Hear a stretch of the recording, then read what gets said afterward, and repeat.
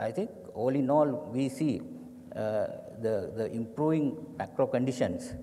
Therefore, we need to take all the macro conditions together and look at the developments and not simply one or two variables in isolation.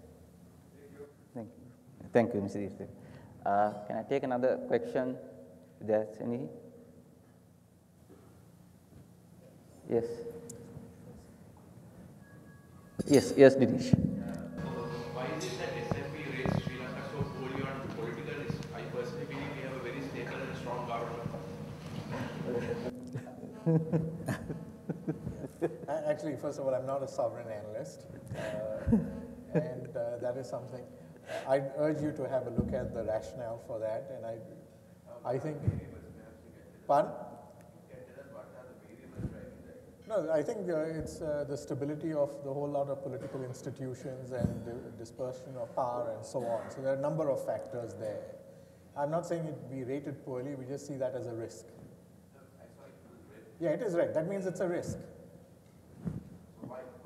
It's a risk.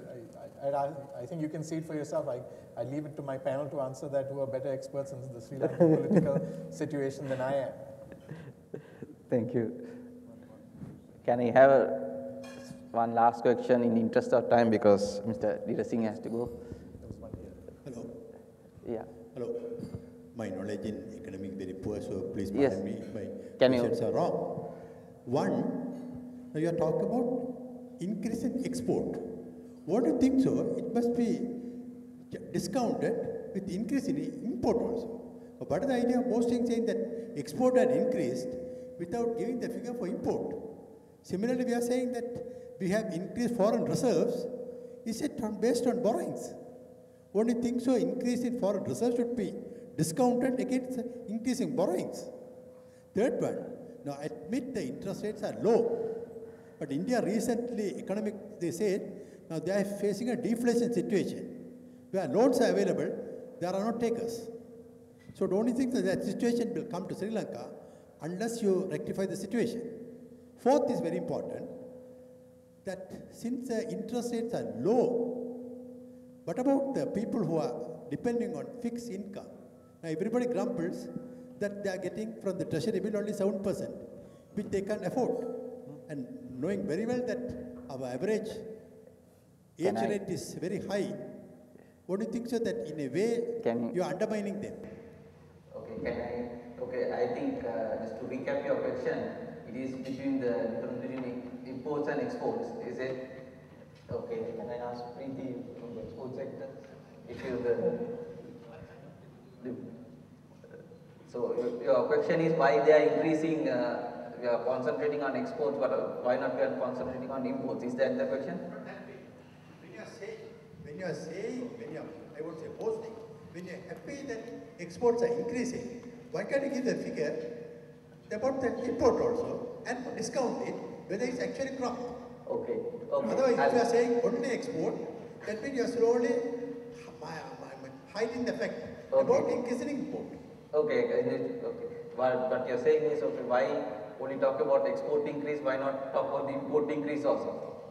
Okay. Very sensible question. Because I was confining myself to the remarks that I was supposed to make, and you want me to speak on the economy of Sri Lanka. I can speak for hours and hours. You might not stay here, some of you might go back, so I don't want to make it so bitter. So if I may say about import growth is good for the country. Imports are also growing. Last year import growth was about 34%. And if you look at the import composition, our consumption goods imports is about 20% or less. And other imports are investment goods and intermediate goods. About 80% of our imports are development related imports. And we have seen a lot of imports related to the garment industry and other industries. And that is a good sign, because those industries are growing. And we have seen in that export growth, there is inputs. So those are good developments in the economy. and we will see import growth in the future as well. But I was just giving an example about the export growth. In January, the exports have grown by 72%, whereas the import growth was less than 25% with those high prices of oil. Naturally, we will have problems with high oil prices, but we will manage because our trade deficit is narrowing down as a result of high export growth and low import growth. Thank you.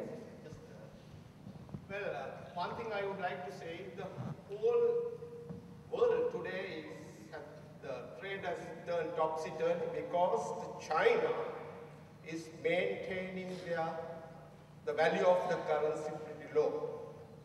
Right now, that is causing an imbalance all over. Now, in order to counteract that, what the US is doing is they are having this quantitative easing. They are pumping in billions of dollars to their economy to keep their currency low, right, in relation to other countries' currencies. So, because all are trying to boost their exports, because I know the exports are the thing that is needed to drive the growth of any economy. That is what we also should strive. But unfortunately, if our currency, rupee, if it is appreciating due to fundamentals taking place, then it's all right. But there is a little bit of danger because of this quantitative easing which is going on in the USA.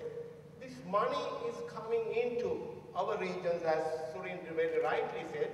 We call it hot money, which can go back as fast as they could. But if our rupee is appreciating due to hot money flowing in, then there is a bit of danger.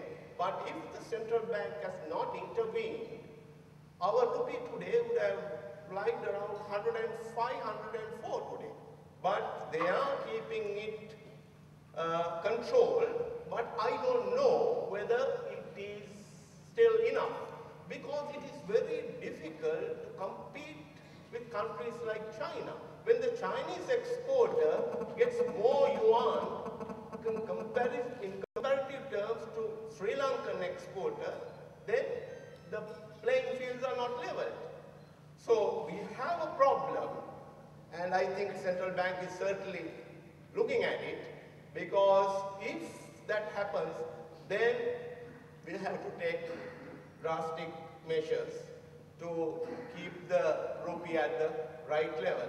Because we have to, only thing is, although our exports have gone up in January, still our exports account to only 18% of the GDP, whereas in China, it amounts about 35%. So I think we should double. The president said that we should double the GDP per capita in 5 years. The same way he should say that we should double our exports also in 5 years. So that is where we should sort of strive at. I think I have one more point just to complement what Mr. Javadan said with regard to the inflows, and the word was mentioned here that we have hot money coming into the country. And in Mr. Kathpalia's presentation, he gave some measures that other countries have taken to limit the inflows into their countries. We have a very effective measure we have taken, which was not mentioned in the presentation, which is the cap we have on foreign investment on treasury bills and treasury bonds. We have a cap of 10%. It is the 10% of the treasury bills and treasury bonds outstanding at any given point of time can be sold to the foreigners. So that way we have stopped the hot money coming into the country. And we have our experience having inflows like that during the crisis time, and we manage the crisis. We have, crisis, no one can prevent the crisis from happening. But the main point is that we must be in a position to foresee the crisis and manage it. So we manage the crisis. Now we are back in very much in strong fundamentals in the economy today. Thank you, gentlemen. I would now like to cordially invite Professor Vatawala to hand over token of appreciation to our guest speaker this morning, Mr. Surinder Kathpalia.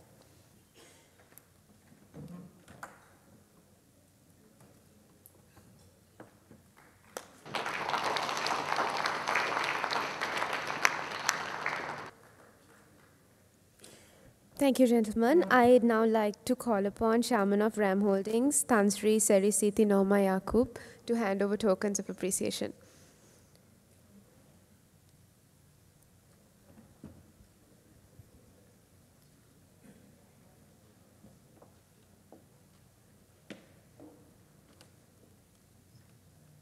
To Professor Lakshman Vatawala.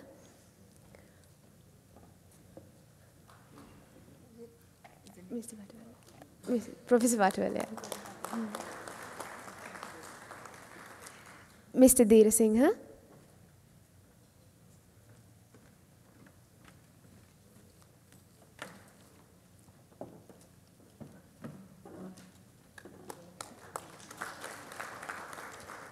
And finally, Mr. Preeti Jayawardena.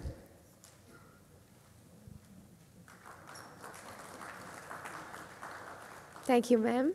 I'd now like to cordially invite the Deputy Chairman of RAM Holdings, Tan Sri Datuk Sri Rajendram. Yes.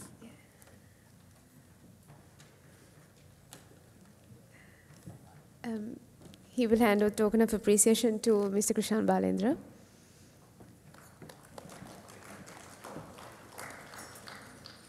And Mr. Adrian Perera.